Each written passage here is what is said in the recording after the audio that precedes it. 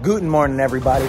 Today is Friday, also Friday the 13th. Today is the day that we hopefully get everything situated and be able to fire the bus engine up. So there are a couple things that are being done right now. The hitch is getting another bracket welded on to make sure that we have no issues with it.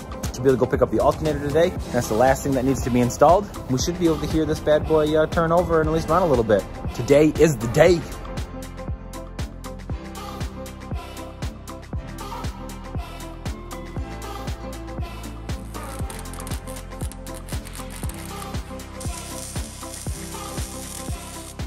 Boom, new guy in the truck. We just got it from Husky. Really appreciate those guys. Really hooked us up. The regular looks fantastic. Come here, bud. Come here, bud.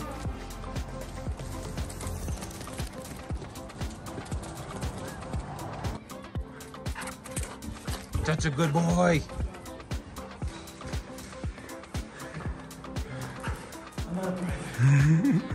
He said, I got you.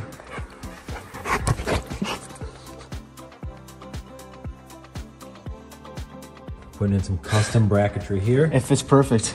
Nice. So we're finalizing up a couple of things now. All right, air cooler, radiators all installed. All the belts are here. This belt isn't gonna stay. This is a spare backup. It doesn't have as many bands, but it's a little backup guy. The trans cooler still needs to be installed over there.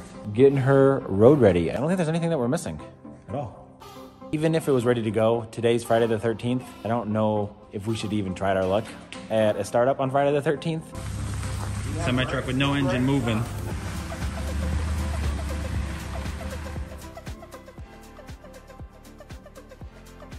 Good morning, beautiful people. It is Monday. It's time to go. We came in here because we had to custom fit trans cooler bracket in place. So the old motor had the motor mount here at a lower height. We're gonna hope that this height change doesn't affect us too much, but we'll see. So here's our trans cooler bracket right here. Bow, bow. This whole thing, it'll sit on top of these. And so we had to custom make these, extend these U-bolts here. So these U-bolts go down and around and hold the frame on. So then we put a little spacer in there to be able to give this, to be able to put this bracket on, which will give us a slight lift over this motor mount and allow us to put the trans cooler on here. What's nice is that this is also on like a mount. So you can see that it'll kind of slowly move so that way the trans cooler doesn't eat any of the vibration from the motor. And that way we can start getting all the pipe in here.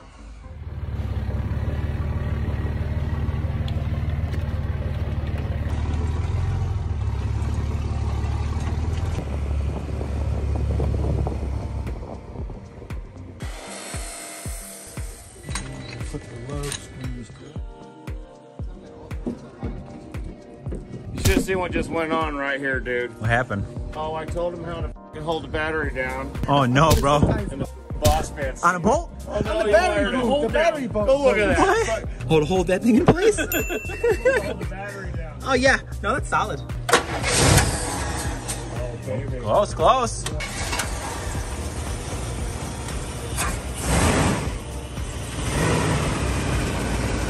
Power steering pump needs fluid. It sounded Sounds a so lot nice. nice, man. A lot nicer than the other. Heck yeah, dude. You said It was power steering. You said the belts are loose too? they stop on a dime now? Ooh.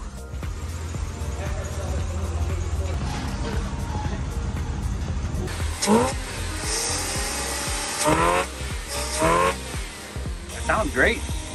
That'll show you all the parameters, where RPM's running, while it's idling, how much the oil pressure is, just different. So we'll be able to see a readout of it on and things like that right from the computer?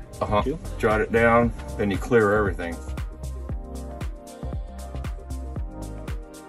All right, so now it's time to fill antifreeze in here. We have all lines connected, everything besides one electrical connection. So there was some bad news bears that happened. Right here is the ECM, right? Wires plug right into that. Well, the problem is that, see that? It's not supposed to look like that. That one right there, that one is also not supposed to look like that. So they actually got blown off. The block blew up. So now we have to redo those connections. Besides filling stuff, it's the last thing we gotta do. Fingers crossed, y'all.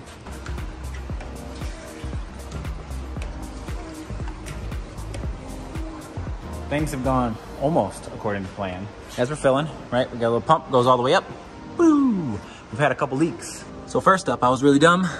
And this right here is a temperature sensor. Ping, ping. And I left it unhooked. So coolant was literally just pouring out of there. Not a good time. We had some issues on the back of the trans cooler here. Whoa, a little dark for you guys. So there was a leak on that back side there for that hose clamp. So I tightened that guy up, we were good to go. And then there was a few other loose hose clamps as we were going. This guy was loose right here. Fix that up. You can see we were pooling a little bit right here, right on top of it. So this guy was loose, got that tightened up. So yeah, so now we're gonna finish filling her up.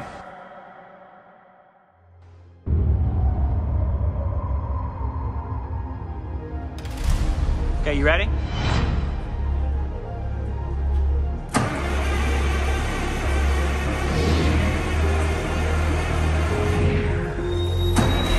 Engine literally exploded into pieces. Really don't have any option. You don't have an engine. I said I would never sell it. But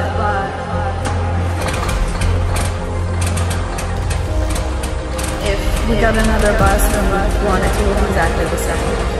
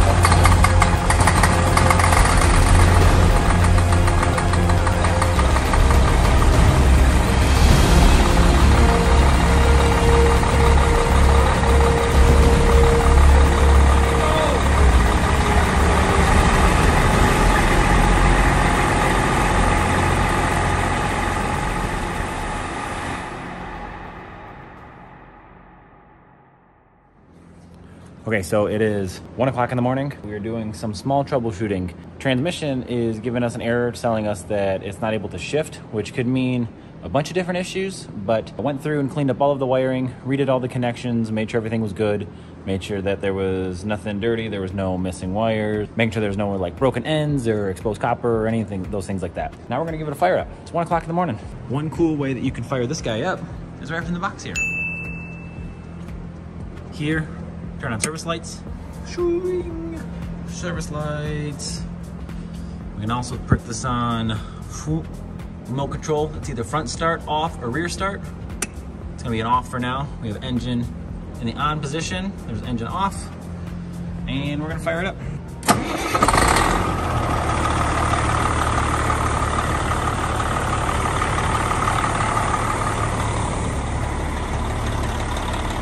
That's a nice fire up right there. It's been doing this do not shift almost immediately. Turn on our sweet camera setup.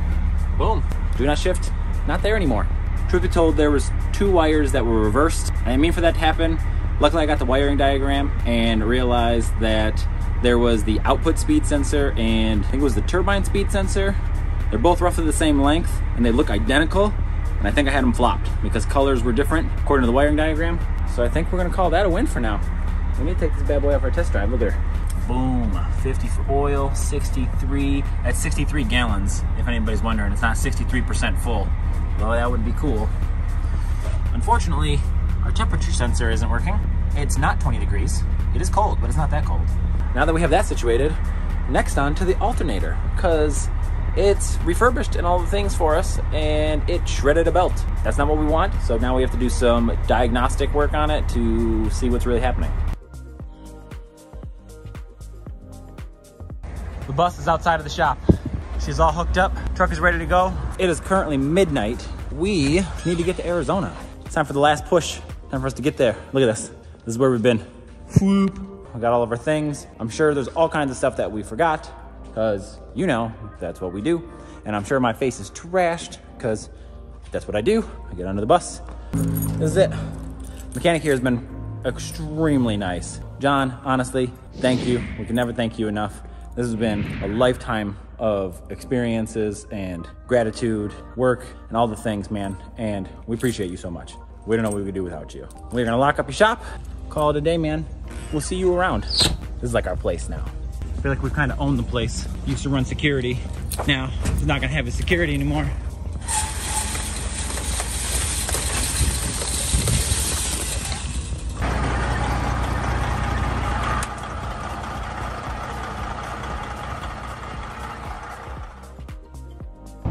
So it's dark in the truck, but the sun is actually starting to come up. It is currently 10 to 6, or I'm sorry, 10 to 7. And I'm driving in the truck instead of the bus right now. Not because of anything with the bus right now. Dustin was driving his bus behind us. He ran out of gas. We drove the bus to the next service area, filled up the gas tanks, jumped in the truck, ran out here to pick him up. Now we are on our way back to the bus. We are still trying to get to Arizona today.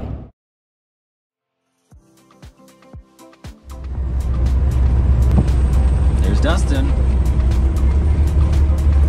Dustin's rig does a little bit better than ours does climbing up these hills. We are officially in quartzsite. It has taken us well over 24 hours after multiple issues and multiple different things, but we are finally here and it is exciting. But it is also 3:30 in the morning and I am exhausted. I'm gonna go take a little cat nap and then wake up and party tomorrow. Berkeley here's going potty. Right, bud? Berkeley. Berkeley. Go potty, bro. I think he smells a bunch of other dogs. Shaking, because it's so cold. So we're getting close. We've had to wait in a line. Look how long this line is. It's all the dump at quartzsite. We got probably another 10 minutes or so. And then we gotta go get Dustin. He had a belt break on him yesterday, last night, late. Now we're gonna drive out to Nevada. That sounds far to go get him. But I mean, honestly, like, it's just nice being in warm weather. It's so much nicer than dealing with cold and all that. Okay, just when we think we were good to go, got it dumped, right? Waited in that line, got it dumped, all that stuff. But now look at it. See those on the ground? We had to tow it out of there. Wanna know how we had to tow it out of there? It's not running right now. I lied. The engine is running, right? The engine would do everything that it was supposed to do. What it sounds like is there's a plate between the transmission and the engine, and it's held on by 12 bolts. When it went in there, everything seemed fine, but what it sounds like is it seems like that plate might have broke, because what's happening is that the starter is turning and then this plate is supposed to spin as well, and that's what actually spins on the engine side of it. The starter spins, does all of its stuff. The engine doesn't spin at all. Like, that connection isn't there. So now I'm gonna have to go, we're gonna tow this thing back to the spot because we are about a mile away from where our spot is and start working on her. Fun. Just when I thought I was done, they pull me back in. We got our friend's Project Trek right here, towing the bus back to the spot. Let's go, Project Trek, let's go. We gotta try and get it back before the air gets released all out of the system. Once the air is all out of the system, we're pretty much done for. Well, I shouldn't say that. I'll then have to air up the parking system and then we'll have to go from there, but it sucks, but it's doable.